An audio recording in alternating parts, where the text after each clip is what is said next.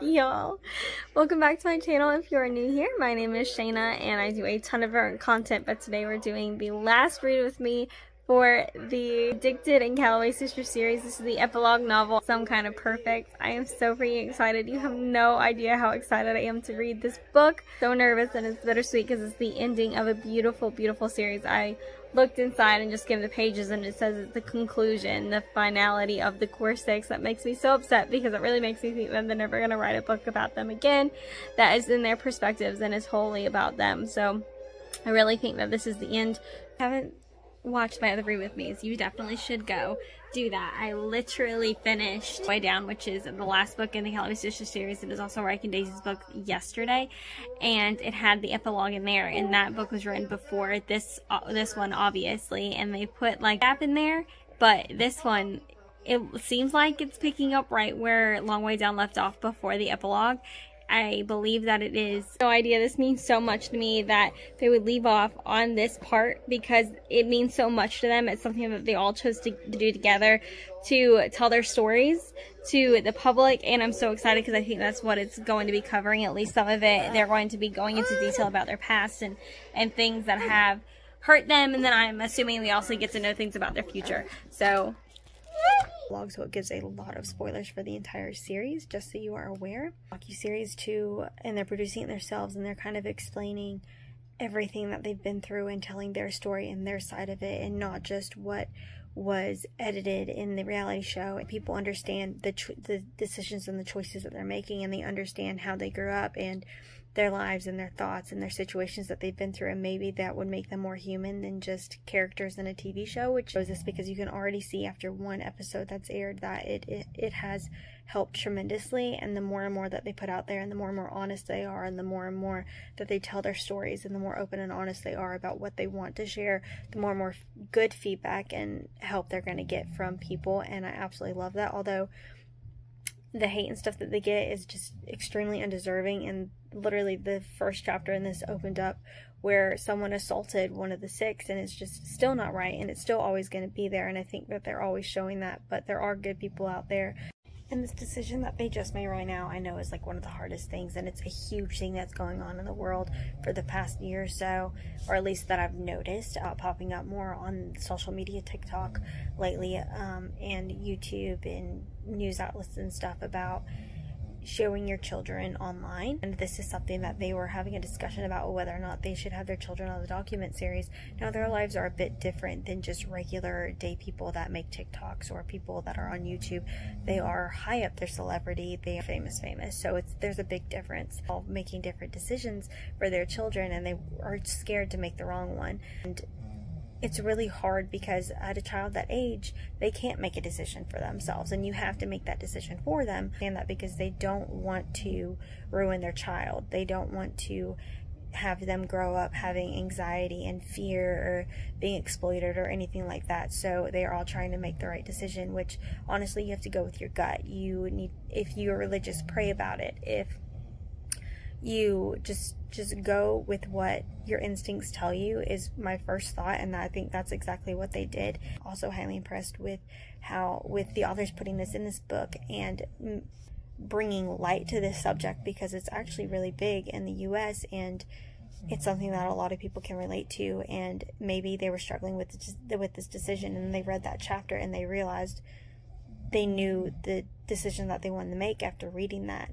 So that's just an example of how these books can really help people, even if it's something like that. I didn't realize how much I missed Lily's perspective into Nong, because I haven't read an Addicted book in 2.5 books, and I've been reading them sporadically because, you know, I have a kid, I have a full-time job, a house, and a lot going on. So I just missed hearing her inner thoughts and just her quirky personality, and I love that I get to read that here, and we get everyone, literally for the millionth time, we get to read everyone's perspective in one book, so you get a little piece of every single one of them.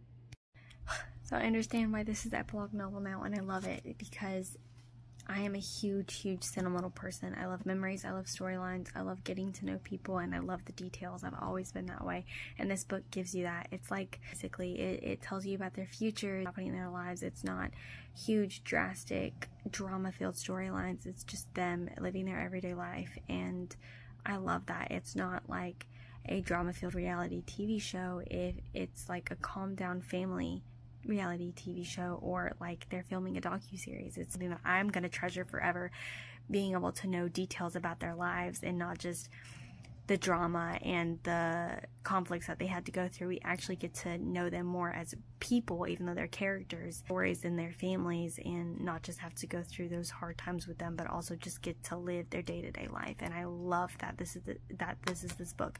I know a lot of people may find it boring, but honestly, if you read the entire series, there's no way in hell anyone can find it boring, because you fall in love with the characters so much that you dive into this and want it so badly.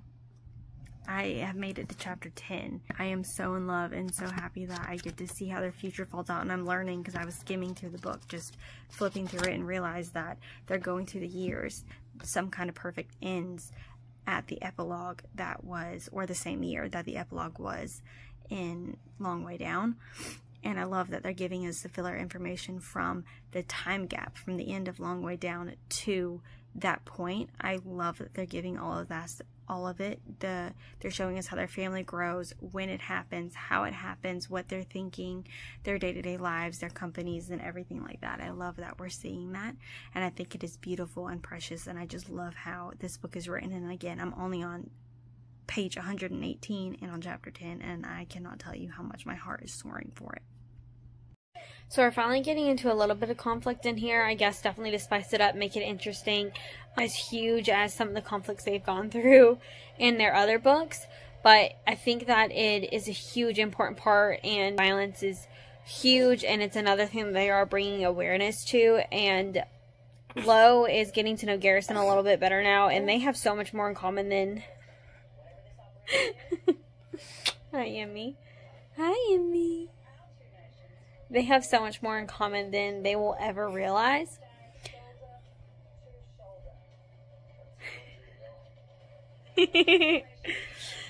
Not only is Garrison going through physical pain, he's going through emotional and mental pain that's being brought on by family members that Lo had to go through with his father. He was torn down by his father in so many ways, and Garrison has been torn down by words, mentally, by family, just like Lauren was. And Garrison didn't realize that until now. I think that it's also opening doors for this coming series that they have after this one, and I also believe that it is helping us see more into Lo as to who he is now. I wonder how many people meet the person they once were and feel like they're staring at a stranger. I am happy my son will never meet that man. I'm happy Lily had the husband she deserved, and I'm happy for me, bless you, because I finally love who I am. Good for you, Lo. I'm very proud. I think Garrison has literally become like... Lo is Reich to Garrison.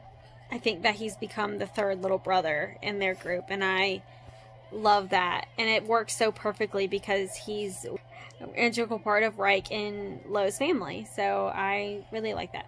And here we are. We always know that they're always going to be alcoholics and sex addicts. And I love that they still put in their conflicts in here, that they're showing more and more and very realistic ways that this could be for a sex addiction or an alcoholic's family, where as your child gets older, it's a lot harder to have sex.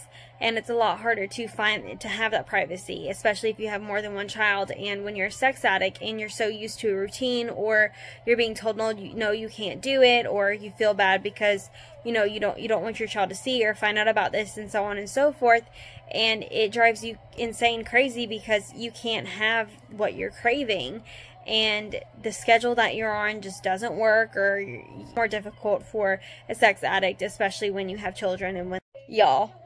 And to see Lily's growth here, freaking amazing. It's everything. Then we have to start trying and planning, or else it'll never happen. We're too good at procrastinating, and we procrastinated on this. It's our family. She takes a breath, not finished yet. And I decided to tell you today because I'd rather make this decision on the worst day than my best. I need to remember that there will be plenty of bad, shitty days, and those bad, shitty days can't derail my future, our future. I think that is so perfect and well said. She has grown so much and so far, and she is the strongest freaking human being. with everything that she's been through, and she still has her same sense of humor. She's still herself, her quirky little, her Lily Calloway Hill, and I'm proud of her and so excited to see their story continue until the ending of this book. And this book has definitely gotten nostalgic on us. They bring up a lot from the past, some good, some bad, and right now we have some bad with Daisy bringing up a past relationship that is with her. A lot of internal scars from them and things, a lot of internal scars from them and just hurt that's still not gone. And I feel really bad for her. And this is the first time that Daisy's kind of acknowledged it because they haven't spoken of it since it happened 5 years ago. That's pretty nice. But I do really like the fact that this book does get pretty nostalgic because I love the memories that we're coming back to in this book. So back then, I shoved the attached sentiments to these violations too far down. I didn't feel a thing. It's easier being numb to have zero regrets, but I wouldn't trade when I feel now for feeling nothing. By processing these memories, I'm more apt to say no. I feel more empowered to walk away, to speak out about my experiences. After my pain and healing came strength. I am stronger today. To read these precious moments where we get to see exactly where they get in their future, that epilogue that we get in Long Way Down, we get to see how they got there. Another beautiful chapter of Connor and Rose and them building their family, and it was amazing to experience because the looks in this book they mention in passing, like they've already passed, and they're just reiterating to us like, oh yeah, this is a memory that this could have happened but it was squashed and it didn't get set through, but this is a conflict that is still in my mind that could have happened.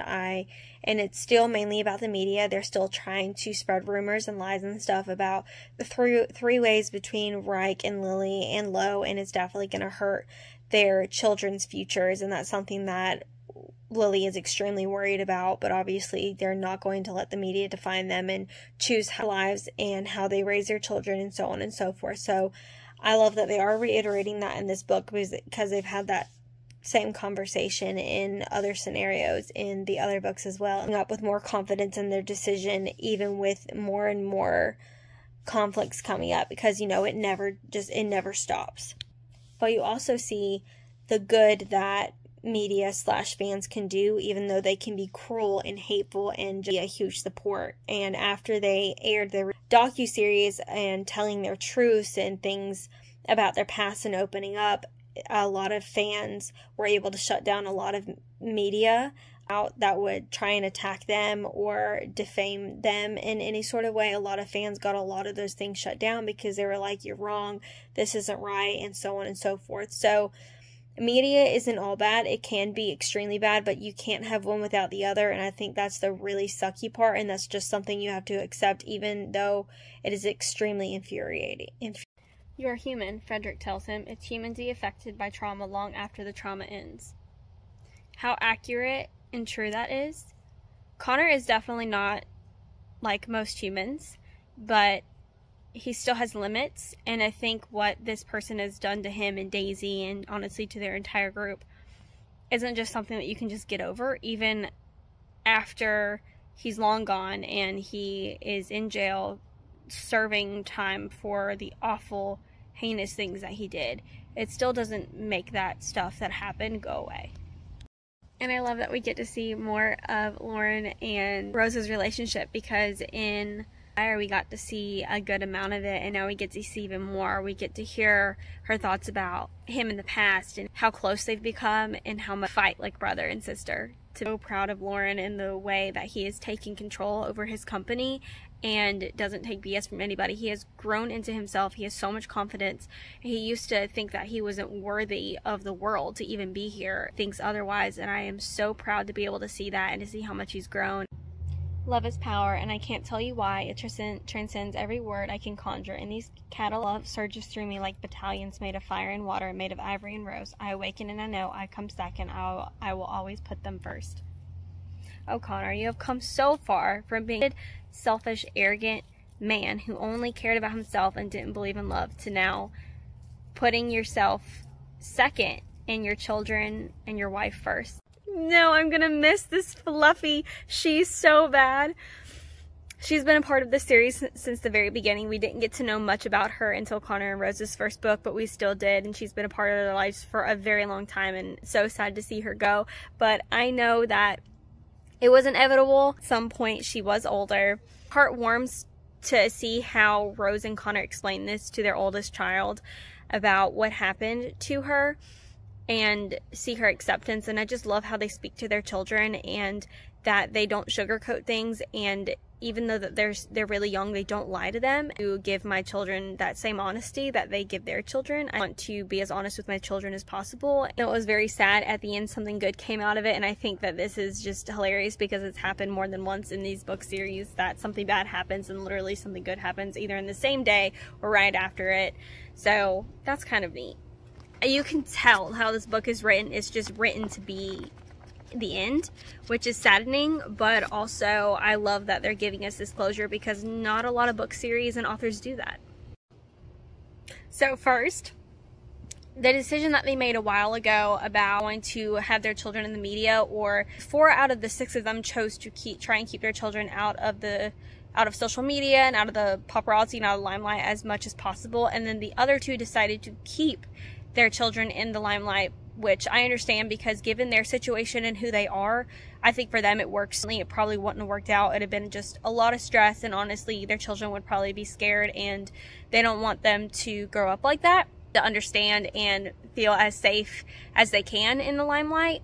For their family, I think that it worked perfectly. For the other 4, I think that it works for them as well, especially given their past and with how many children that they have. So also what I think is hilariously funny is this joke that their 5-year-old child decided to say to the paparazzi. What do you call a woman with 4 legs? What? Doggy style. He's 5. Now, he doesn't understand the meaning of that, but I find that hilarious, and so does his mom, who turned tomato red like she always does. I love this. I freaking love this because Lily has pretty much predicted a lot of the relationships that are in these books. Every single one of them has come true, and she literally just says here, even though she predicted this a while ago, and she says here it's not much of a prediction, but it was in the beginning. Witness their beginning and much, much more. I don't think I'll ever have to witness their end. It's not so much a prediction as it is a fact now, which is hilarious because literally the next paragraph states that they're going to be together forever. I think about all the ventures we've ever made now that Garrison is beginning his. Hallway Comics, Superhero, and Scones, all 3 of us used to lack ambition, not because we didn't love something, but because we never believed we could be better than the people around us. Why try when someone else would just step right over you? It seemed like too much work. Now we're all discovered ambition and pride, but not without believing in ourselves first, that we could beat our own sad expectations, and we did. That is absolutely beautiful, and I couldn't have said it better myself, Lily. This is exactly what I was trying to say about Lo and how he used to be and how he is now. And Garrison is very much, he's extremely similar to what Lo is, and that's exactly why he took so much interest in him, and he was able to, he literally saved his life. He would not be anywhere near where he is or what he is right now if it wasn't for them, and I am so happy about that. And I love this growth so freaking much because Lo was so terrified to have children, and especially to have a son, because he didn't want to turn into his father. He didn't want his son to be scared of him or to be the villain. His children to ever view him like that. And oh my god, that is so completely the opposite of what it is. He is the hero to his children, and I love that. And I think that having their children actually helped him so much more in the long run become himself and become the confident Lo that he is today. And I am so impressed and love it so much. Oof.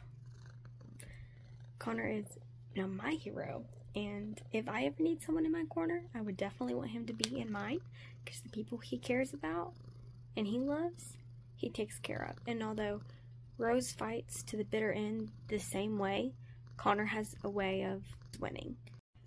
The nostalgia of this scene, of this chapter for Daisy and Reich. They took a trip to Costa Rica in their past books. It was the bonus chapter, and a lot of things happened there. And one of her dreams that she has always wanted to have, or like bucket list sort of thing, Reich has been checking off for her, and he gave to her. And that's something that they just brought up because they're back in Costa Rica and they took their child there. And it's something that they never thought that they would have, and they do. And it's the sweetest most memorable. Encapsulate this quiet day, this time, this second, tucking it gently away for safekeeping. I never want to lose these feelings, but if it happens to wane, I'll remember that I can meet it all again as long as I'm living. Just wait. I'm alive, I whisper, for these kinds of moments. In Costa Rica, so long ago, he proclaimed this beneath a waterfall. You're alive, Daisy Calloway, for these kinds of moments.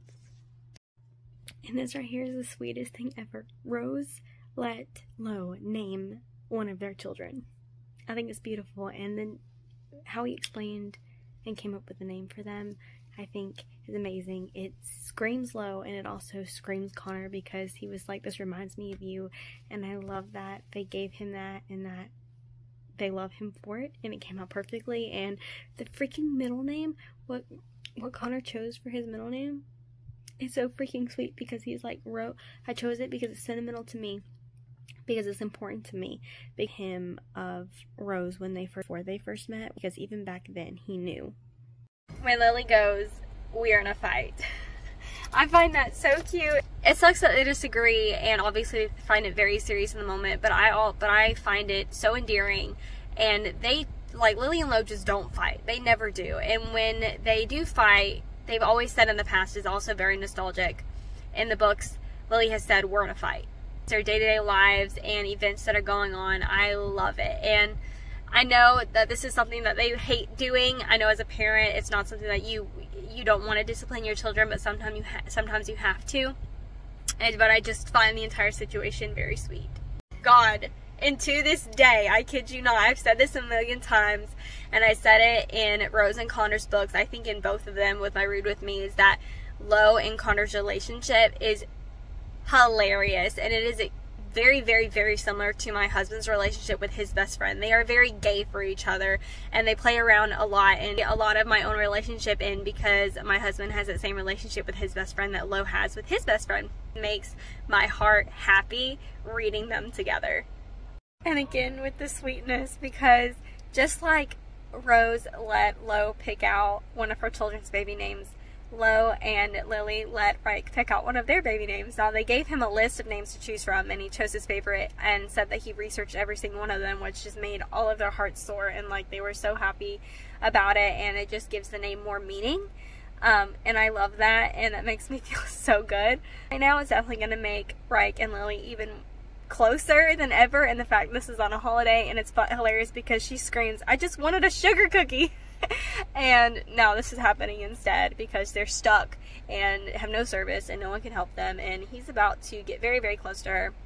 But I know he even had to reiterate to her, Lily, this in no way changes our relationship. You are my friend and I love you. It doesn't mean that they're anything more than that, just because he's having to see parts of her that he never is supposed to. Although while this is happening, I really don't think anyone's ever going to think or look at someone in a sexual way. Alright, so I know that this is going to give away some stuff, but you know what, I love it too much, I can't not read it, so I'm going to. Think while they assess and then move urgently, all to bring me to the hospital. I never let go of Lo's hand. Outside, as snow flutters in the pitch black Christmas Eve night, the paramedics open the ambulance doors and I'm wheeled towards safety, my hands on my knees, gritting my teeth. Rose shouts at Xander to stay inside my uterus. Connor coaches me to breathe. Reich talks to an EMT. Daisy sets a reindeer-shaped sugar cookie on my belly. Thank you, Daisy. It's all I really wanted. And Lo is right beside me, clutching my hand, telling me that this is real, that no matter what happens, he'll be here. By the time the world catches up with me, I'm in the hospital. The clock strikes an hour past midnight, and a Christmas miracle cries softly in my arms. Y'all, my heart is soaring, and it's so freaking beautiful. I am so happy, so freaking happy that the authors have given us this, have given us the closure, and has given us their future. I hate that it's coming to an end so freaking fast, but I love that they're giving this to us. It's bittersweet, but you know what? A lot of authors don't. And this is so hard for me to do.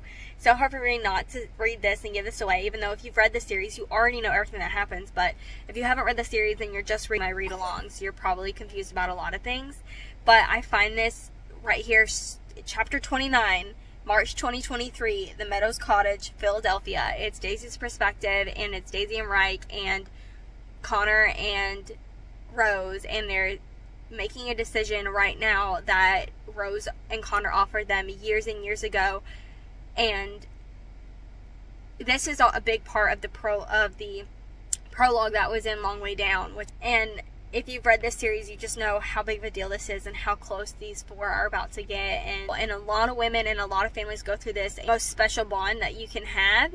Now, I've never gone through it myself, and hopefully I never will. But I know a lot of families have, and it's a huge, huge thing that happens in the world every single day. It's reality. And the authors have shared this in these books with two of their characters, and it makes it so much more real. This chapter will touch a lot of people, especially the ones that have gone through this. God, and I love Rose, and she will do anything and everything for the people that she loves, mainly her sisters, and she's doing this huge thing, Sister Daisy, and she's so worried about it, and going through this process, I know it's difficult and it's hard, and it brings us back to when Reich and Daisy were going through a very, very similar situation in Long Way Down, and it took them forever to get to that place, and now they're kind of doing that all over again, just in a slightly different way. And Rose is acknowledging that because she had no idea how her sister felt in that situation, because she's never had to deal with it herself. And now, helping her sister in this situation, she now does know what it's like in a very similar way. We're on the same team, Rose, he says, forcing this truth. You can try to argue, but you won't win. Translation: I will aid you in the battlefield until death do us part.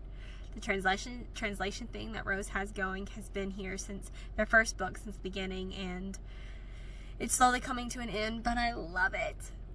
God, and this brings me back to, even though this is very sad, and they yet again have to try this again, and she only has one more chance, as she says, to get this right, or it's over for Reich and Daisy. Going through this is heart-wrenching, and this takes me back to Fuel the Fire in their book when they had the hardest time ever. It was their worst and their lowest point, and they resorted to their closet, and they both broke down. And Team Rose, he repeats again, then we must both be losing. My eyes see our eyes blistering, tears build. He shakes his head. This is not our worst. His fingers slide surely from my cheek towards the back of my head. He leans down and tilts my chin up. His lips nearly brush mine as he murmurs, I hear your heart.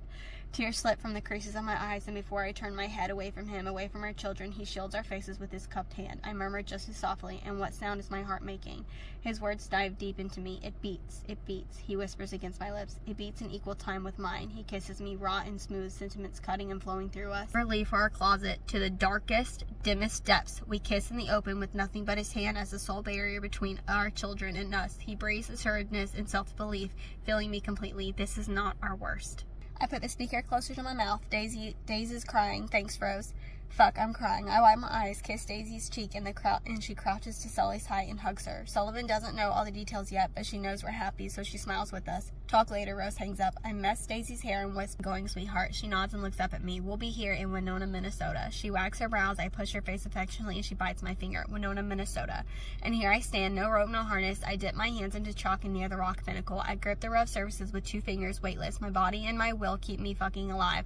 I lift myself off the ground, quickly reaching for the next handhold, placing my feet. I rise, I climb, and I hear the soulful calls of the mountains. Hello again, old friend. So, two very important things happened in this very short chapter. One, Reich is free solo climb for the first time in 6 years. And second, I now know where the meaning of this name came from, and it is absolutely beautiful. After the place where they were at when they found out, after, it still all circles back to their one friend that they lost, and how much he has impacted them and how much he has impacted Reich in his life. And I think that it is so beautiful. And again, this is so freaking real for me. Like, the writers, this is so hard because I love so many books, and I've become so close and so attached to these characters, and these characters feel the most real to me out of any book that I have ever read before. And that's saying a lot. Garrison is 25 years old, and we're going back to the past yet again. They have some big news to share, and he's really scared because he does not have a good relationship with Jonathan at all, which not many people do. 5, right? Oh, no. If he wants to talk to me, I think it should be alone. He pushes his brown hair off his forehead. Honestly, I don't need you two flocking me. I'm not a fucking kid. At 25, Reich free solo climbed the Yosemite Triple Crown, started dating Daisy, and had it out with Greg Calloway. At 25, I already had Moffy, just squashed a neighborhood feud that involved Garrison, and threw a Halloween party in my backyard. I get it. He's an adult, but there's a part of me that will always see him as a little brother I never had. But I know my dad, I rebut. It's better if we're there. Reich nods in agreement. Garrison lets out a heavy breath. I don't like him. I won't ever like him. But I'd rather him see me as a man than some scared little boy bringing his 2 sons as some kind of shitty backup. I think that this is all just, it's very serious in the moment, but I think in the future it's just gonna fly off their shoulders. But I love that it takes us back to the past, and that they see a Garrison in it, and they see him how he was, and then how he is today, and how far that they've come, and so many years have passed, and it's amazing to see their family grow, and to see their lives changed, and to see what I was thinking of him now. And this is a huge step for Lo. I mean, they're still growing, and they're never going to not stop growing, and you get to see here that there's even more changes, and there's even more growth in them as they go on. They're only trying to protect the Garrison, and Lo finally admits something to him, hopefully help him see it and open his eyes. Even though he's changed a lot in the past, him being sober and he's more softer around women than he is men, doesn't change the fact of who he was and who he still is when it comes to Garrison. What I'm trying to say, I take a pause, say it. From the chair, Garrison looks up at me. Say it. My dad verbally abused me for most of my life, and I'd rather break my knees than put you in the crossfire, so if you want at it, you're going to have to go through me. Reich lets out an audible breath. He's stunned because I said the actual word. In the past, I've agreed to the statement. I've nodded along, but I doubt I've ever said it like this. My features sharpen towards Reich. What, big brother? My eyes burn and start glassing at the side of his cloudy ones. His chest rises and falls heavily, then he nods at me. So much in that one action. Apologies cried for me. Love, a lot of love. I nod back. I still remember that day, the day Reich made me pull my car into a gas station. There he said, our dad abuses you. He's verbally abusive and he's fucked with your head. I told him, I know. Part of me had always known. No one had really used the word with me before Reich. I've come to terms with my past. I can talk about what happened. I can even admit that my love for my father never bled away. Despite everything, he could gut me with a knife and I'd still love him. After years of therapy, I understand that it's partly my own insecurity. Feeling like he might be the only person who could ever love me, and wanted desperately for someone to love him. Believing we're the same, he has to feel a similar pain too, and he wants this pain to go away. There's no hate in my heart for my dad. Reich carries all of it for me, but I wouldn't wish my relationship with Jonathan Hale onto Garrison or anyone else. She just woke up from a nap, which is why I've been reading and sitting in the car, because I knew as soon as I picked her up, she'd wake up, and she hasn't napped all day, so I wanted to finish that. And we get more of Connor and Rose in this book. Back to their beginning, where he says to her multiple times, I'd never hurt you with me, Rose. And I think that's a beautiful sentiment, and that they still use it together. And I know that she's nervous and she's freaking out. Her body's going through so many changes, and I know for the four of them, it's a lot to handle, and everyone's worried, but everyone's really happy at the same time. That was a beautiful scene, especially on Thanksgiving. So I'm giving y'all a sneak peek into what they show when the years change in the season episode, and who it's said by, the year. And I absolutely love this quote, which is why I'm showing it. Y'all, how they choose these names in this book has me dying. I love it. It makes me feel so good. It's so sentimental. Oh my god, it's perfect. And I love how they do that, and I think it's the sweetest thing ever. Oh my god, and that was like the purest, most sweetest, amazing thing ever. Lauren and Lo were meant to be together. Then, though people kept saying they were toxic, they are extremely codependent and all they want is each other. But I don't believe that. It was that in the beginning, yes, because of their addictions. But now that they're healthy human beings, you just see how perfectly fit they are. And the two people that thought that they were the most undeserving people in the world, who had no self-confidence, who looked down to themselves and thought that they were the lowest beings on the planet. And just them two together, it's freaking amazing. And they've come this far, and to read what I just read is beautiful, and it makes my heart just soar, and I can't. That's like one of my favorite chapters in this book, because it was honestly just beautiful. And just, I have no words, because I just don't have words. Just know it was amazing. That was chapter 36, so definitely go read chapter 36. It's one of my favorites. I smile water into my tears. Julian Keller and Laura Kinney from X-Men Comics, Hellion in X-23, his two favorite characters in all of Marvel characters, and I love immensely out of his love for them. Why we didn't think of this before? Maybe because we knew these characters are the most precious to us and our story wasn't closed yet. One more. I rub the heel of my palm over my wet face. I tilt my head towards Rose. She tilts hers toward me, and I say thank you. Oh my god. What Rose did for Daisy is the most purest, selfless, amazing thing that anyone could do. It's beautiful, and now that it's all come to fruition, it is here. There's no more worry. she's here, and it's amazing. Tears cascade harder for us both. Rose tries to wipe mine with her thumb, and then she kisses my cheek. I love my sisters more than life itself, and what Rose did for me digs the very core of love. It exists entirely and soulfully within Winona. That's it. My heart has been ripped out of my chest, and it's soaring in the sky. Oh my god. The closer and closer I get to the ending of this book, the more and more I want to cry. The more and more I know it's almost ending, and the more and more beautiful it gets. Okay, so this right here, Rose defying a rule, going against it. Now she did this, now I understand this, how she feels right now, because having that overwhelming feeling of, you know, wanting to be intimate with someone is one of the hardest things in the entire world, in my opinion, to turn down. Is when you are turned on and you're with someone that you really want to be with. Turning that down is hard.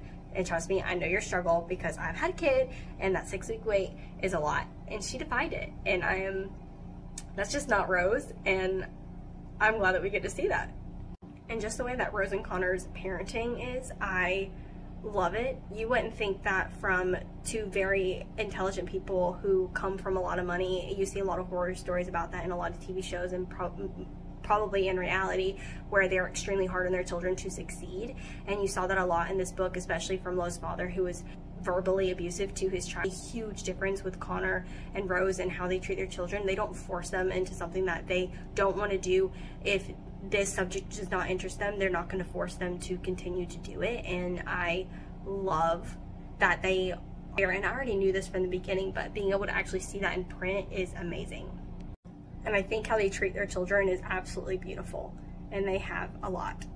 And just the nostalgia that they bring back in this one scene, in this one chapter with Rose and Connor, I think is beautiful. I love the nostalgia and that heat that they bring, and they set each other on fire, and it just envelops them in so much. And that's like a huge reason why they are my favorite couple. Again, just so much Chuck and Blair. They are so much the couple that I envision in something that I'm writing myself, and I love that I get to see that come out on paper and take some inspiration from it. You guys, and I find this to be the sweetest and cutest. Them are Christmas shopping together, and I think it's beautiful. And then all of a sudden they see these puppies just across, and Daisy's kindest, sweetest heart freaks out, and she says, Daisy steps out of the gate and says to Poppy and me, I think I'm going to stick around and make sure all these dogs get adopted today. I might be able to attract more people over here. Might is an understatement. There are tons of people around Pet Paradise because we're here. My little sister has a big heart that might not be noticed by all, but I feel Daisy's kindness every time we're together. It's so sweet, and I love that they're all together, and their Christmas shopping is just so wholesome. And then obviously Lily and Lo's banter is still the most hilarious thing ever, and I'm so happy that we get to see it one last time here in this book. Didn't just yesterday you said you and me? I gesture from his chest to my chest. We can do anything, huh? I poke his abs. He pinches my cheek. I squint. He almost smiles, but his sharp glare shades a sliver of one. You realize I said we can do anything in relation to fixing the toaster. And that was a proud moment. We didn't have to buy a new one, and we were able to save ourselves from cold Pop-Tarts. I think that is the sweetest thing ever.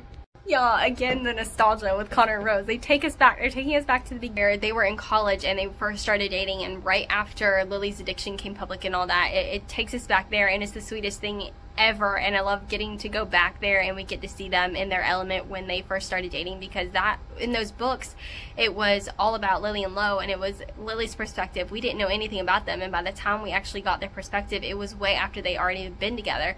And even though it was still kind of fresh, it wasn't new, and we get to see their first freaking kiss in here. I hesitate to ask. Rose Calloway does not cower. I lifted my chin, locked eyes with his, and questioned, then who are you giving me? He changed for people. It was a fact both acknowledged and understood. Connor waited to answer, tension jutting out of my collarbone, constricting muscles in his arms. You have Connor Cobalt, the boyfriend. And I think it's just so fitting that the first kiss was in a freaking library. His lips an inch from mine, he whispered something, not a quote, not in French. Connor Cobalt murmured, what's inside this feeling that screams at me? His eyes poke of battles and wins and years of position right across from me. Devotion, he neared. Fealty, his lips touched mine. Our very first kiss. My rigid body stayed erect, but I heated like 1,000 burning stars. He deepened his kiss and control so I wouldn't have to think. I was thinking. I thought about how my mind sparked and blistered. I thought about how his hands commanded the moment as much as his lips. I thought about how he held me like I'd always been in his possession, as he'd always been in mine. What's inside this feeling that screams at me? Devotion. Fealty. it's so pure and so amazing, and just Connor and Rose to every extent. And then this is like the biggest part. This is the ending of an era and the start of one. I love this so freaking much, and I'm so happy that we get to see it come to fruition and completion here in this book. It gives me so much emotion. I just don't know how to process it. Vulnerable and in love, so in love. He laces his hands with mine. I see Richard Connor Cobalt in nearly every frame of my life, and as his lips upturn with arrogant satisfaction, I know the greatest pieces of us have always remained the same. Connor sees our daughter and has to shift his head, angling his body more towards me, away from our children. The sheer emotion on his face, I'll never forget that either. While children speak softly to Audrey, I say to Connor, we did it. We did all of it, he clarifies. This room, this love, our future, our dynasty. His hand strokes my cheek. I hold on to that hand and his fingers thread mine. Beautiful in every way freaking possible. They have dreamed of this for a very long time in their first ever books, Kiss the Sky. We heard about this, they talked about this, and now we get to see it finally all in one piece. It's all right here. They did it. Their love, their dynasty, it's there. This is a hard conversation to breach because they're all discussing when or how to tell their children about their past and why they're in the media and why they're famous. And they're all so young, but they're so scared that they're all gonna find out their own at some point. And 4 of them are like, we should wait till they're older. And then obviously the other 2, which if you can make your best guesses, we all know who they are, wants to go and tell them now, and the younger the better. I understand their point of view. Just coming from them, it makes sense, but for the other 2 couples, to me, it makes sense to wait for their children to be older, but I get being scared that I find out before they get a chance to tell them, especially with kids making rumors, and especially with other kids talking and rumors flying around, and with media being so huge. It's really hard to hide that for a long time. Bruh. Honestly, I know me as a parent, I'd be hella worse if someone said this to me, and coming from me says a lot, because these people in these books are hostile. Rose, as Lily says, the hot-tempered triad, Reich, Rose, and Lo. And if someone has something bad to say about my child, all hell's about to break loose. But Reich was smart in what he did. He got it on tape. It was shown around the world. Media just made it blast all over the place, and now there is proof out there that some man threatened his child, and I mean over something so fucking stupid because you're jealous that their child can swim better than yours. You're a grown-ass man, get it together. Like, grow the fuck up. Like, who are you? Why? And it makes absolutely no sense to me. But I think it was handled in the correct way, and I'm highly impressed of how it was done, especially given their children were there. So I like how it was handled, although I hate that it still has to happen. People are still so mean, and it doesn't necessarily have to be surrounding them and their media presence and just them being famous in general. It has to do with their children, and that's even bigger and worse low than you can even freaking go. Y'all, Jane is exactly like freaking Rose. She speaks just like her. I mean, she speaks just like Connor and her, and I love it. It is the cutest freaking thing ever. Why'd you have to start up with desperately upset because she's Rose's spawn? I find that the cutest thing ever, and I'm really happy that we get to see them grow, that we get to see their children grow, and I am excited to read the spin-off series so freaking much. Why does she have to like what other kids like just to make friends? Why? My heart is breaking for Lily and Lo. I feel so bad that they have to go through this and they have to watch their child go through this, even though she may not understand it yet or have to deal with it yet, but I know that she will. Again, my heart is breaking so bad for Lo right now. I know this is going to be one of the hardest things he's ever going to have to face and deal with in his life and going through his future, and a decision that he's going to have to continue to make on a daily basis because he's going to have to go through this grief.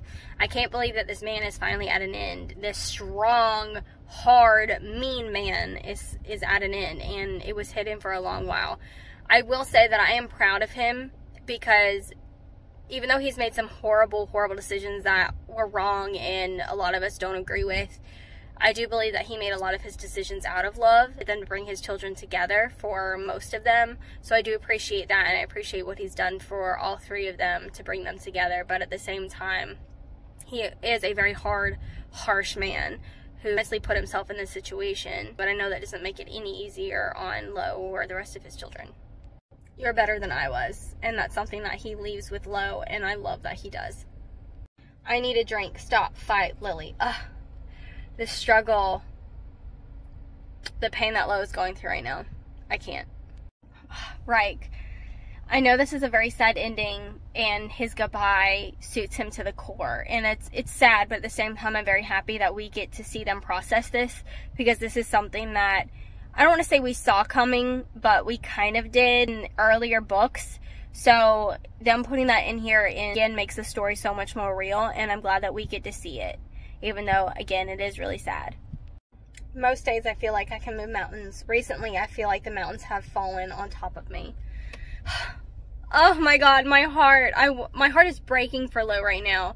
I know that that man put him through some serious gut-wrenching pain throughout the years, but that doesn't mean that he loved him any less, and this is just something I don't think he ever saw that he would have to do, even though, you know, it's inevitable, life always ends, but it's still freaking hard, and he's struggling so much with it, especially with him being an addict. He's having to fight every single day to choose himself, his family, over that drink, and it's extremely difficult.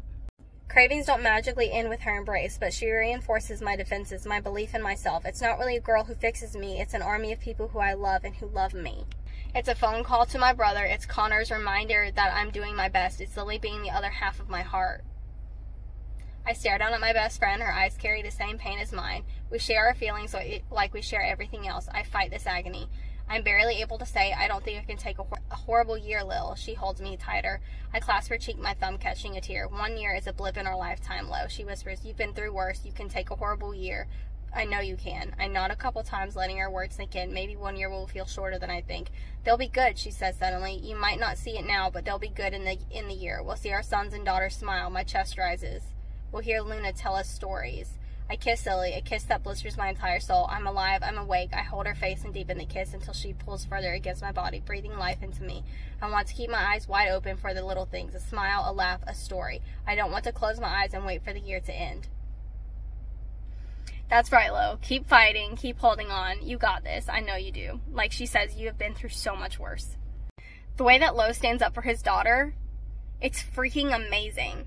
I won't choose alcohol over my daughter. She needs me, and that has to be enough for tonight. That's just part of it.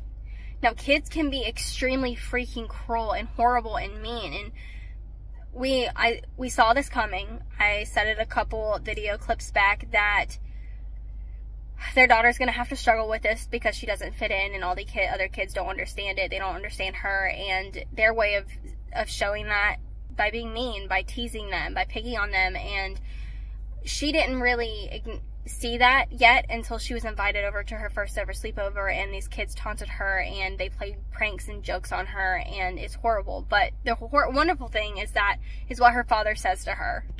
I love you, I tell her strongly. Your mom loves you. Your brothers and sisters love you. Your aunts, uncles, and cousins all love you. I cup her cheeks. You're so loved. Got something. What did I forget, I ask. I don't have any friends that love me. The way she says it, like it's what matters most, breaks my fucking heart. Luna, hail, I reply. Let me tell you the secret of the universe. She rubs her eyes with her fist, but the tears just keep flowing. The entire universe, I affirm. Your worth isn't dictated by the number of friends you have. You can have 0 friends and still be the most amazing, spectacular person in the whole galaxy. You want to know why? Why? Her voice is meek, but the waterworks have ended. Because the love friends give you isn't even comparable to the love you give yourself. Do you love who you are? She nods vigorously. Yes. Then you're the queen of your own galaxy. I stand up and shake, and she grabs onto my hand as we walk ahead. Most beautiful thing ever, and Lo didn't think that he would be a good father, and to me right there, that proves 1,000,000 times over that he is the best father to his children. It's amazing. And also in here, her freaking cousins stand up for her, like, so obviously they're all super close, they have group chats and whatnot, and everyone knew instantly what had happened to her, and her cousins come to the rescue with the same saying painted on their forehead that they did to themselves to stand up in solidarity with her. And what they acknowledge is that my softened eyes lift to Rose. She shakes her head, but she's grinning. Not my idea. They overheard Connor and me. We were talking about it, and then I caught them in the bathroom like this. These are Rose's sons. There's no question about it. Solidarity. For my daughter to have that, Christ, I internally shake my head. Whiplash. We speak of moving mountains, but sometimes people can completely rotate the world just so someone else can land upright on their feet. and that is beautiful. Her family is amazing. This family is amazing. They are always there for each other. They love each other unconditionally and will always choose one another. I think that it is extremely beautiful, and I'm so happy that we get to see that in their ending. Ah, my heart! The project and the career that Daisy envisioned, that she put all of her funds into, has come to fruition, and it's been alive just as long as her oldest child. It's been alive for 7 years, and now her oldest baby is going off to stay at this place for a month, and she's nervous, but she's excited, and she has encapsulated all of her mom. She even goes with, I have this theory. So I have this theory. Can I guess? Theatrical, I wave her on. My peanut butter cupcake. Your theory is that I'll make at least one lasting friendship. If not this year, then next year. And if not next year, then the year after. And if not then, well, maybe I already have that kind of friend. She came up with this all on her own. It's a theory with a positive outcome no matter what happens. We're both smiling and we're both in tears again. That's a brilliant theory if I ever heard one, I say. It's beautiful! Again, you guys, the freaking humor between Reich and Daisy is freaking priceless. I love them so much, and the nickname that Lo gives them is hilarious. Look at the size of that log. I wag my brow at my husband. What is it, 8, 9, 10 inches? I zero in on his crotch. Reich raises his brows at me. Hey, Calloway, yeah? Wrong log. I feel my smile pull my scar. But it's my favorite. Lo scrunches his nose, his head swinging between Reich and me. I'm still in earshot, raisins. Wait until I've left before this begins. Then he points to the log.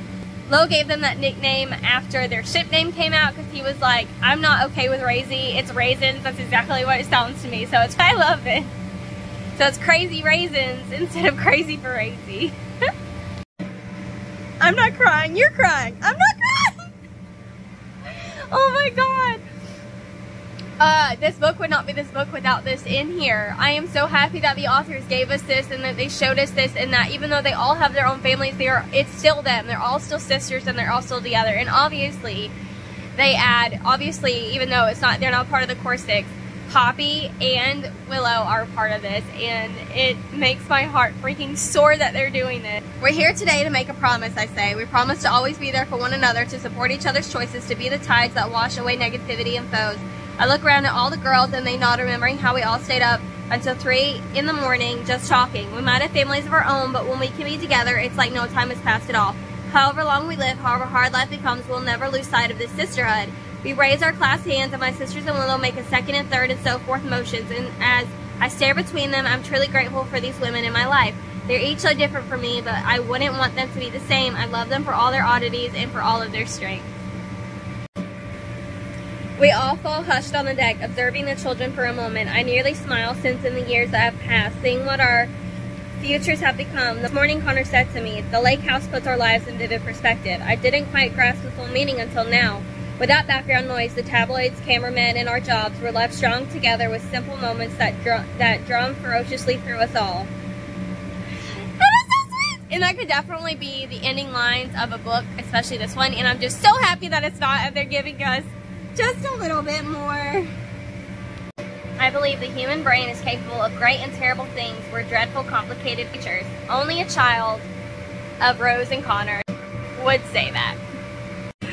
I love Rose and Connor's kids so much. They are all so different, but you can all tell that they are all still children. I love how Connor explains to his kids how to be uniquely them, and to choose them and to not try and be like someone else. I love that Connor's explaining to his very, very intelligent son, who is just as intelligent as him, that he's also different than him, that he's not Connor, that he's his own person, and that he can't learn or do the same exact things that Connor did when he was that age. And I love that. He's giving that example to his son, and he's pushing him to be him and not pushing him to be something that he's not. And again, that's something that you don't see in a lot of high society people, or at least in TV shows that you see, and heck, even in reality. I'm not positive on that fact, because obviously I never came from a family like that, so I don't have real, actual, factual background.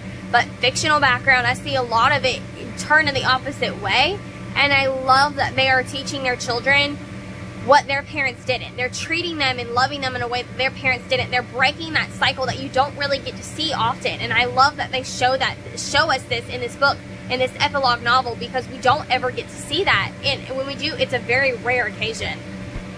Oh. I'm not the villain, but I'm the kind of hero who forgets an overly happy theme song for the credits. I'm too bitter to be that sweet. So one of the kids goes missing at a theme park that they're at. Now, he willingly walks away because he's bored and doesn't want to do this. Obviously, you know that it's one of Connor and Rose's children. And this is in Lauren's perspective. He was in his group, and he was responsible for him. And he's trying to get him to understand that you may be intellectually smarter than a lot of grown men, but you're still a child, and they can physically overpower you. It doesn't matter how many words they spew at you. They can gag you before you get one word out. And this child doesn't seem to understand that. He says, I exist as I am, and that is enough. There. But his parents want him to be that way, and I agree, but you still can't disobey. He was told multiple times not to wander off because they knew that was a possibility for him to do, a very high one, and he still did it. So I know obviously he's going to get punished. I have not gotten to that chapter if they're going to show it in here or not, but it's just Lo. And Lo's basically telling them, you know, they're not like every other children. Like, they have to understand, because they're getting older, that they know that they're famous, that they're in the limelight, that there are people out there that want to hurt them. They're not just ordinary children that someone wants to randomly grab. No, someone out there purposely wants to take them, and he's trying to get them to understand that, and he doesn't want to scare them, but at the same time, maybe that's what he needs, because he's obviously not getting it. And I love that they also put this in here, because it's not just sweet, happy endings or just sweet little moments that they're putting in here. They're also putting in very real and raw things that could happen that aren't so happy. Hence, there was a death in this book already, and it was very sad, and they're having to deal with that and grieve with that. And now they're putting in this very real thing that could happen to anyone's child, and showing, I guess, part of what they're trying to rectify the situation. And I love that they're still putting that in here. Oh my god, I'm so freaking sad. When I was younger, I thought I could protect him from this. I wished he'd never experienced doubt. As I grew older, I knew it'd come. I knew it would, so it doesn't hurt the way that it would have years ago. I was hoping he'd meet these rumors when he was 16, 17, not 12. Okay, so the authors did soften the blow here by adding that line in here about it doesn't hurt him as much as it would have in the past, but this is something they were so terrified about that their oldest child would fear or find out or ask questions about, because the media kept stirring rumors and throwing out despicable lies about this child not being Lo's and being Reich's. Because sex addiction came out, they've always been, oh, well, maybe she's having sex with both of the brothers, maybe she's in a three-way, maybe they have an open relationship. Oh, and then she's pregnant. Maybe this child isn't Lo's at all. Oh, he's born. He looks like Reich. He doesn't look like Lo. This is Lo's child. Blah blah blah blah. And I haven't finished reading it, so I don't exactly know where his child saw this or heard this, but he comes straight out asking his father about it. He's apart by this, sobbing, crying, and it sucks because he just, in the middle, like at the theme park, it just randomly looks at them and shuts down. And it took him hours to finally open up after they were all settled in back in their room, and he went out in the hallway and just lost it. And apparently he never takes this long to open up. Apparently he's really comfortable talking about most things with his parents, but this obviously I know would break any child to have to ask or to wonder or second guess who his real father is. Especially one family, like, thinking that his uncle is his father. So it's very heartbreaking and very sad, but I am very happy that they did soften this blow, and that Lo feels like he can handle this, and that he is sad about it, and he's upset about it, but he's not overly furious. He can be angry and upset, but he's not going to, like, tear down anybody or say hurtful words to anybody about it, because so much time has passed and he has been able to prepare for this question. He just hoped that it wouldn't have come this soon, and I really feel so bad about it, but we knew that one day would happen. And again, I say this a million times, I love that they put this in this book, that they're giving us closure about pretty much every scenario that they had thought up in the books, and put it in there. Things that they had questioned or hoped that wouldn't happen or would happen. They're putting these answers in here. And I love that we do get to see that, even if it is saddening, but at the same time, it brings us closure to see all the pieces, because it just makes these characters so much more real to me. They're not characters in a book, they are real life people. And here it is. Like, I remember saying, and I remember bringing up how they were questioning and worried about when they should tell their kids about past and the rumors and just false things and headlines that they would someday see, and they kept putting it off because they were like, they're too young. And this is what he says about it. And maybe it's our fault for putting it off for a long time. Connor and Rose have pled with all of us to tell the children about our histories. Lily's sex addiction, false rumors. The most we did was talk about alcohol addiction, but the rest we just kept saying, let's wait. They're too young. Maybe Connor and Rose were right after all. Maybe it was never a perfect time. Maybe we can't blame ourselves for not knowing when to surface adult issues with kids. Is it too early? Is it too late? There's no known calendar for this shit. We just do what we can, the best we can, when we can, and we hope that's enough. And these two are still having a very, very, very serious conversation. One that I'm not going to speak on, at least part of it, because I want y'all to read the book to find that piece out. But I want to slip in this because it's a little sliver of happiness in a very serious, dark conversation. Which, it's a hard conversation, but honestly, we knew it always had to happen. And it's a serious conversation, but I don't want it to be a bad one. Obviously, I think it's more hurtful because he found out through other sources and not through his family. But either way, I know it's a conversation that happened, but a sliver of just really niceness slips in right here. And ever since he was born, they have wondered what house he would be in as far as Harry Potter goes, and they found out what house he's in, and I think it's beautiful. And I love that they tell us because they've talked about it for so long, and we get the answer here. Again, another piece of the puzzle has been given to us, and thank you so much, as Lily would say, for putting this in here. So all 6 of them finally came to the decision to tell 3 of the children about their past and let them watch the docuseries that all of them created to share their truths with the world. And this goes into great detail about a lot of things that have been in the media that were rumors, that were lies, that were slander, and truths as well. And they go in more depth about that, but they have decided to let the older kids know before they find out even more. Some of them may take this in the wrong way and not trust their parents as they did before, and some of them may not care. But they decided to tell these 3 because, well, if one knows, the other one's going to know. And the other child is just very intellectually sound and has moved up a couple grades and is now with the older kids. So wants to know everything. Resolve centers his gaze. Grin pinpoints the refuse to Fisher. You will, low nods assuring his son. How much more is there? Years, lifetimes. On a different occasion, half of us might frown, the other half might recoil. I'd always stay impassive, but tonight, in this moment, we all just smile. Our histories may contain darkness, but there's a great light. I found love in that time, love that extends to these 5 people. You'll see, Lo tells his son, and Moffy takes a breath, ready for it all. Fireworks explode, bright, glittering, and sparkling above the castle. We all watch, innocence, purity, vibrant colors flash across our faces, and my gaze drifts to Rose. She turns to me, a rare sentimental smile at her lips. I take it all in. What I really, really, really love is that they've been on this family vacation for an entire week, and it's the core 6 and all of their kids, and every single one, like throughout this entire book, we never got 6 consecutive chapters that were in the same month or were around the exact same time or within a couple weeks of each other.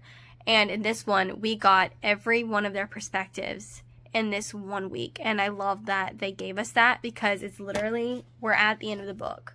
I have 2 more chapters to read, and then I hit the ending chapters, which don't even have chapter numbers. It's just their last chapter in each of their perspectives, and it each has a word saying goodbye in their own words. And something that I'm not prepared to read, but one I know that I am looking forward to fully bring my attention to and just hone in on and completely embrace. The epilogue was 10 years, and I didn't know if that led up to this. Like, those 10 years were listed out in this book, and the ending was the end of Long Way Down, which it is. And I realized that today so stupidly because I had this book laying down flat like this, and I saw the back, and I read 10 Years of Laughter, and I said, oh my god, I was right. I knew it. I just wasn't sure. And it is the 10. It's the filler information from that ending novel of the series to the future, to that ending of the epilogue. It's all the filler information, which I say filler information, and a lot of people are like, ew, I don't want to read that, that's boring, but this is not fucking boring. I'm obsessed. These characters are so real. They're not characters, they are real life human beings, and they are my family. Okay? People in these books are extremely real to me, and I love them so dearly, and they are always going to have a special place in my heart. And because of how sentimental I am, because of how nostalgic I am, this book means everything to me. Falling in Love was just the beginning. The conclusion to the epic 10-book series about the unbreakable strength of family, friendship, and love. Lily and Lo are back one final time. Childhood best friends and soulmates. Reich and Daisy are back one final time. Wild risk takers and flirty adventurers. Connor and Rose are back one final time. Genius rivals and intellectual teammates. 10 years of laughter, of heartache, and love. I think it's beautiful, and yes, I just read the back of the book because it's beautiful. And now we get a piece of Reich's epilogue in his book. It's not that same chapter or anything, but it is a conflict that he did in his epilogue. Beginning part, when it first started in his epilogue, it was after the fact. So again, I like that we get to see that closure right. Okay, y'all, I just finished the last chapter before the final chapters. Each couple has their own goodbye chapter. It's the one right before those. And this last chapter is in Reich's perspective, and he's talking with Lo and Lily's oldest child. And this child is reading a book that was gifted to him by Reich. That quote he points out that he says is his favorite is, "If you don't know, the thing to do is to not get scared, but to learn." Which I love that we put that in there, because this past year for them has been kind of tough. The realization of what happened between his parents and his uncle, for him to get past that with Reich. And I love that literally months after the fact, they were able to do that in so few words and a quote out of a book. I love that. And now I will see y'all tomorrow when I finish this book, and I'm so scared. And I have so many emotions, I don't have words to explain it. Just know that my heart is pounding. Excited to finish it, but at the same time I'm not, because I'm going to miss every single piece of every single one of these characters in this book. And here we are. We are on the final 6 chapters of the final book in the Addicted and Calloway Sister series. First, y'all, I don't know how I'm going to be able to contain my emotions. This is going to be the most difficult I've had to do in a very long time. You say goodbye. Oh my god. And I just finished Rose's farewell chapter. And I must say that we finally get the answer to something that they alluded to earlier in the book. So they have a special day of the week that all of them as a family come together for dinner, and they have a competition of the minds, which is exactly what Connor and Rose always done. They always randomly ask each other questions about any topic. They have to answer correctly. They do this a lot in competition, and they did it at Model UN where they first met. And they are now doing this with their children at a very special dinner time once a week, and I love it, and it shows so much love and so much care for their children, and I think it is freaking beautiful, and I'm so happy that they share that with us here in this book, and it is a perfect ending to a perfect, beautiful family. I have everything I've desired. I have him. I have them. This dining room breathes life the way that I only imagine. What else left is there to say and do? I'm already triumphant. I'm already proud of him, of them, and of me. Connor stares intently, longingly, seeing and hearing every victorious thought that roars inside of me. His deep blues thunder with unyielding promises and affections, and that conceited, burgeoning grin. And deeply he says, "Here's a secret, darling." I listen, poised for anything with him. I've always loved winning, but I would lengthen the time it takes us to reach the end just to spend one more second with you. And now we have Connor. This is a perfect way to describe Rose and Connor. I saddle beside Rose, my hand slips into hers, and I thread our fingers. My tranquil road water next to her raging ardent fire. Perfect description. And this is breathtakingly beautiful. I don't have words. So Connor has been trying to express to Rose for a very, very long time that they do this together, and they say ensemble. They do it together. He's not more than her, she's not less than him, and so on and so forth. And now they're giving that to their children. Jane looks between Rose and me, and very strongly she says, ensemble. Ensemble, our children then exclaim at once. My lips pull upward into a blinding grin. Rose's moved fingers to her own lips, and her fiery yellow-green eyes meet my calm, deep blue. I skim the base of her neck with my hand. We draw our gazes to our children, fire and water upon them. We tell all seven the one word that has breathed inside of us from the moment we met. We say ensemble, together. That is the most beautiful sentiment ever. And they have been my favorite couple in this series because they remind me so much of Chuck and Blair and Gossip Girl, which is one of my all-time favorite TV shows. Their fire and ice scenario is beautiful. Their rivalry, their enemies to lovers, we love them so much. They love so fiercely and so boldly, and they don't care. Someone that I'm proud to say is one of my all-time favorite characters, and they are one of my all-time favorite couples ever. And I'm very glad that their farewell, goodbye chapters, they were the first ones to, I mean, it honestly fits them for them to go first anyway. So, on to Daisy and Rick. Of course, Daisy and Rick's last chapters of the series would be at a zoo. I was never anyone's number one growing up. I was the number 2 or number 3 sister, sometimes even number 4. Rick and I are number 1s to our girls, and it's an insane feeling. And I love that that's put in here because that's one of the why I can relate so much to Daisy, is because how she felt and like she didn't fit in, or she was always second or third, like she said, or 4th choice. I've always felt like that. I've never felt like I've been someone's number 1. I was someone's first choice, that if someone needed help, or they wanted to confide in someone, or they just wanted to be near someone or to show them love, I was never that person that they thought of first. I was always second or third choice when someone else wasn't available, and that hurts so much. So I completely understand where she's coming from, and I love that she finally gets to see that, and that their future is so bright and amazing, and that she has kids, and that she's number 1 to these kids, and that she's number 1 to her husband. And I love that she finally found that, because she struggled with it for so long. You know those moments where you're so full, you can barely breathe, so full of feeling you can only hope to meet. They crash against me like free falling, like cliff diving and bungee jumping, like screaming at the top of my lungs, like 150 miles per hour, all with Rick Meadows. He holds my cheek with both large rough hands, and I reach up and hold his with my small soft. Rick laughs into his own beautiful smile, and he says, "This is our fucking life, Calloway. Every moment is wild, even the quiet ones," and that fits them so fucking perfectly. And that was an amazing, perfect end to Daisy Calloway's perspective.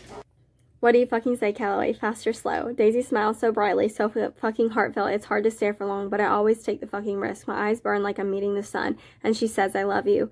In 10 years, our love has never fucking waned. I raise my brows at days and feel my smile touch my lips fucking fast then. I step hard on the gas, her smile flooding the car, and the Jeep races down the highway. "Whoa," Sally says, and immediately sticks her head out the window. Nutty joins, tail wagging. Winona shrieks in glee, bouncing in her booster seat. "Faster!" Already flying, I pretend to go fucking faster, but keep the speed. Daisy stays in the car, her long legs extended across my lap. With her hand, she draws waves in the wind. No words need to fucking pass. No radio needs to be flipped on. Our music exists right here. We're alive. We're alive. God, we're all fucking alive in this present moment, in this place together. It's beautiful. Aww. And now lastly, we have the final goodbyes from Lily and Flo, who made this series possible. Obviously the authors did that, but if it wasn't for them too, I don't think the series would have become what it is today. I love this piece so much because Lily has been ashamed of herself for as long as I can remember, from the start of this series, and easily embarrassed, shy, but one of her children exudes confidence, and she's never ashamed of herself, even though she is an outsider, and even though she has interests that nobody else has interest in, was picked on, and she was treated differently. She's still truly and entirely herself. She embraces it to her core, and that's something that Lily never did, and I'm so happy that Lily is able to see that in her child, and feel so happy that her daughter isn't having to go through the same thing she did as far as being shameful. And I love that this is happening, although she is still just a child and she has plenty of years to lose her confidence and to find shamefulness. But right now we're living in this space where that does not happen, and I'm living for it. God, no. These years have been epic, and not because it was easy, because it wasn't always, but because you and me, we flew. My tears brim, and I see us fly beyond our lowest expectations for ourselves. All the hard parts where our addictions tried to weigh us down, we flew. You made that possible. You know you have to know that, Lo says, his voice lowering. Without you, I just don't know, Lil.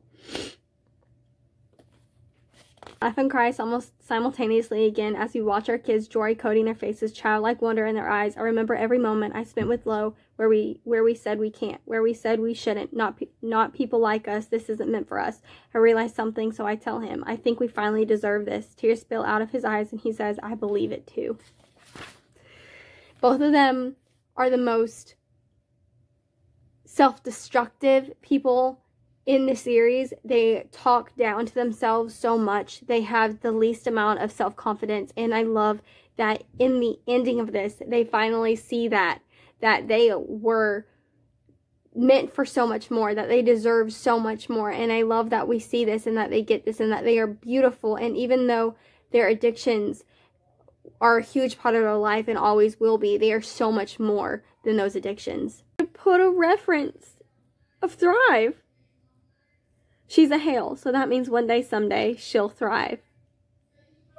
My kids help free me from self-constraints, reminding me why I need to get up, wake up, just stand up. And I've said this. I said this from the moment that he had his first child, that I knew that this was going to be huge for him, that having these children were going to make him stronger, were going to make him better, was that huge force in his life that was going to push him that extra step that he needed to go. And I am so happy that the authors acknowledged that here. Again, the very last chapter, they add Reich and Lo go on a run together.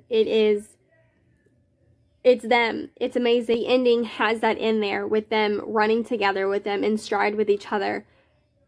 Older brother and little brother coming together, and it's beautiful. I'm gonna fucking cry. I'm gonna fucking cry. Literally, the ending of this book, these chapters, I have 2 fucking pages left. It is, the last chapter of this book is the exact same time, the exact same space, everything is the exact same as the epilogue in Long Way Down. The only difference is that it is Lo's perspective and not Reich's.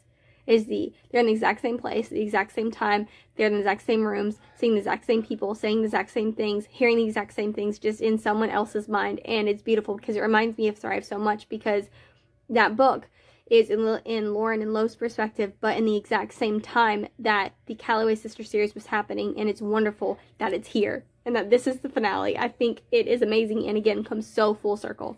With the 6 of us on this hill and the packed lake house behind us, I feel sentiments far beyond the sunrise. This morning, this moment, we filled an empty house. I'm 37. Just yesterday, I was 20 and meeting some of these people that I'd spend my life with.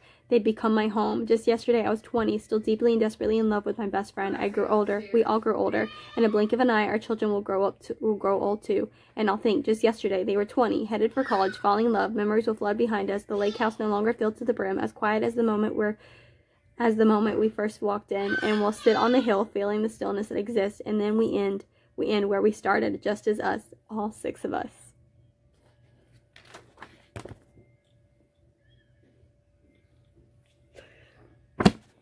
And it's officially over.